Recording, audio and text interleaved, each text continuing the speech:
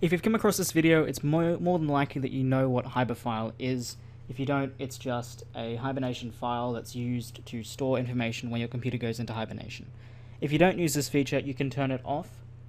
This application that I'm using here to see all the files and folders is called Space Sniffer. And to remove this big folder here that's taking up 9.5 gigs of my C drive storage, go to Start and type cmd, then right click it and click Run as Administrator. Click Yes. If you don't do that, it won't work. Next, type power cfg space -h off. Now, it may not show it here. Let's open up a Explorer window and I'll drag it off to this other screen. And if I go here, okay, it's not going to show there anyway.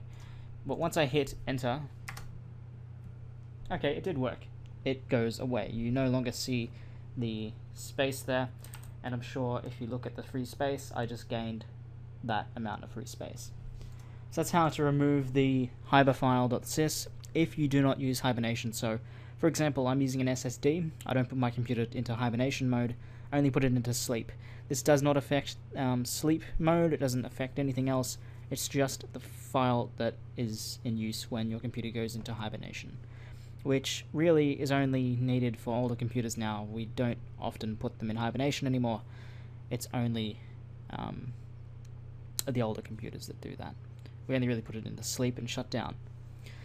But if you want to put it back on, obviously power cfg space -r on, I'm assuming would work anyway, but I've got some more space now, which is very good for me.